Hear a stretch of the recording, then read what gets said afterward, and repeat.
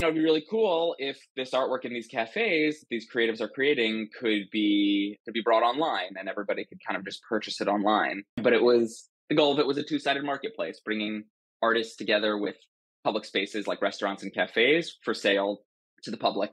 There's also just always been this challenge for artists to get an audience before they've got, gallery representation. And yeah, I think just in the B2B world, especially in the high-end commercial world, commercial design world, people want things quickly and they want it to be real accurate. And now we have like a query, if you will, that can go and find it in an AI-ish context to go further. The AI is pretty good at pulling out what the most important ones are of what that person's saying. Like if I pick a song, it's going to show me other songs in that genre that I do like pretty well.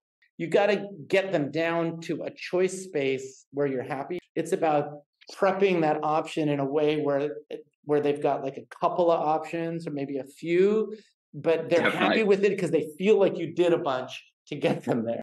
That's an interesting thought, that part of them determining that they liked it was actually the process that you went through and the work that you went through. So that piece, like that piece I was even describing, was for Amazon, but Amazon had 20 different locations and they wanted really local, original, custom artwork. I do think that AI will be a new medium that people use in artwork creation. Kind of where the AI ends is where the creativity will begin for artists, and how they manipulate it will be something new and different.